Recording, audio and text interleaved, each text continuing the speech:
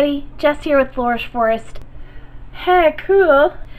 So it's getting to be about Halloween-ish time, and that means we get to make some really creepy stuff. The first thing that, of course, that I love making around Halloween are these super cute little barrettes, these little spider dilly-doos in your hair. Brooches or sun catchers with the little crystal. There's a video on how we make these somewhere around here that you should check out. The other fun thing that I'm super obsessed with lately is I got this new mold. I have a mold. It's a mold. It's actually a chocolate mold, believe it or not, that we are not using for chocolate. We're making these super cute skulls with them. Pretty basic, super fun, but the cool thing about these, in case you didn't know, that I'm not going to show you today, but I will at some point, is that if you get an LED lamp and set it on the bottom of this thing, it glows like a beacon. It is super cool. But the cool thing about these is they're pretty easy to make, and I'll show you what we do with them. But also, they're super easy to make awesome with a little bit of clay and a little bit of imagination. Super cool, right? Yes. Yeah. But Jessie, the skulls, they're so creepy. I don't understand why you're making things that are so creepy. Everybody's got a skull. This skull is your skull. This skull is my skull. This skull was made for you and me. I think what I'm going to do with this one is do like some cool candy skull designs on it. It's going to be awesome. Want to see how we did it? Of course you do. Let's check it out.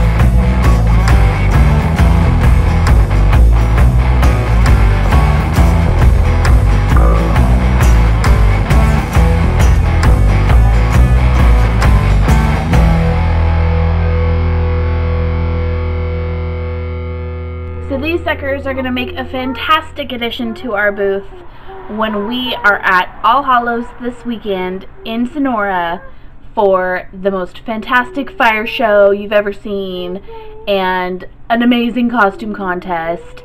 So making these is super fun. If you like what you see here, you want to see more, please subscribe to our channel. It's the best way to support nerdy ass art, and that way we can continue to bring you more of this madness.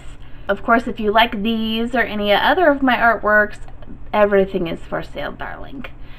You can find me on all my social media platforms that I have posted for your convenience down below.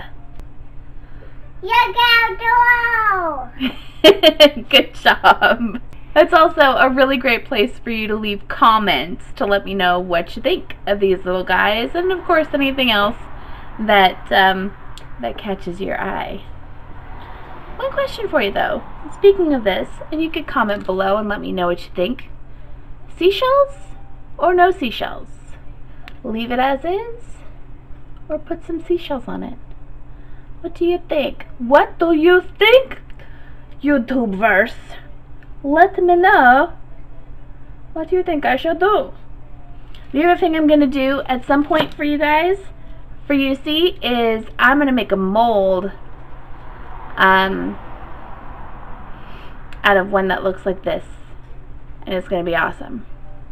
And as soon as my stuff gets here, I'm going to show you how to do it. You know it's been a successful crafting night when you have managed to cover yourself from head to toe in as much paint as possible. Oh, one more thing.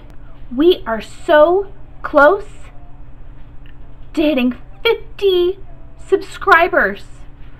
That's 50 people who actually like to watch me make messes all the time. That is awesome. You guys rock. Thank you so much. Make sure to tell your friends. Spread the word, and I will stop waving a paintbrush into the camera. Thanks for hanging out with us, guys. Have a nerdy ass day. Bye.